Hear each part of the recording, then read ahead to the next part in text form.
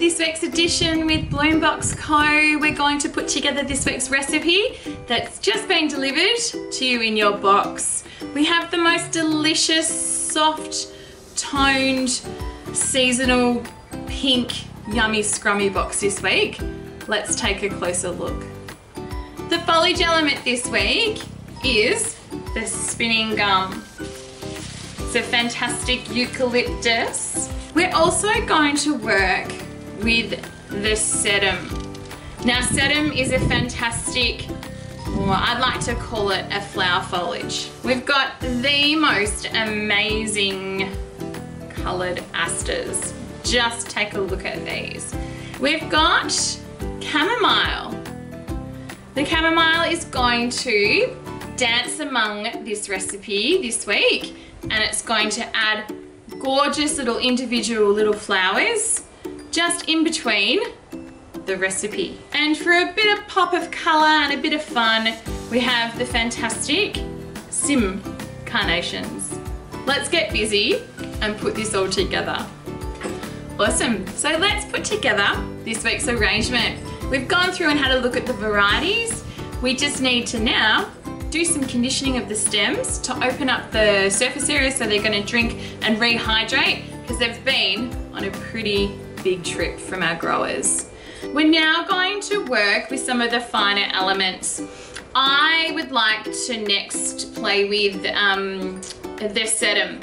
Now the sedum is part of the succulent family, so these individual leaves, would you believe, you can actually propagate.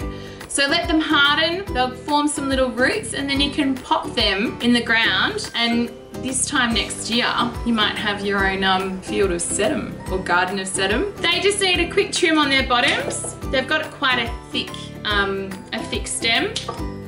If there's any little leaves that are going to sit below the water level, just pick them off with your hand, just gently, and yeah, put them in amongst the fantastic spinning gum. Next we're going to work with the asters. Now the asters have got quite a big thick stem running down the middle, but there's heaps of stems that run along either side of that main stem. So we can be a little bit clever and remove just easily some of those stems off the bottom, and you basically end up turning that stem into multiple pieces that you can then in turn give more oomph to your arrangement. Give the stem a quick trim, and in it goes. Give the stem a little twist if you're finding it's a little bit hard to get in amongst the other flowers, and giving the vase a little turn whenever you put a new variety into a vase will help you create really nice symmetry in this week's recipe vase. We're going to now work with the sim carnations. Again, give the stems a quick trim. Going to insert the sims just amongst the other flowers. Again, the sim carnations can be a little bit brittle on their stem, so make sure you're gentle with your positioning and just naturally go with the curve in the stem to position it in your vase. Now last but not least, one of my most favourite flowers, which is the chamomile.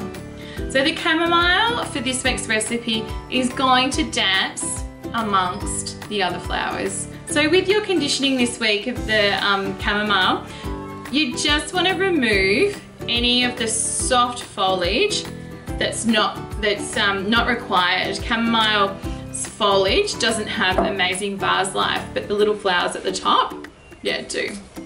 So again, making sure you're very gentle with positioning the chamomile amongst the other flowers, because their stems just need a little bit of protection as they can be quite fragile. And in it goes. And there you have it. That's this week's beautiful box that we've called on Thursdays We Do Pink. Have a great week.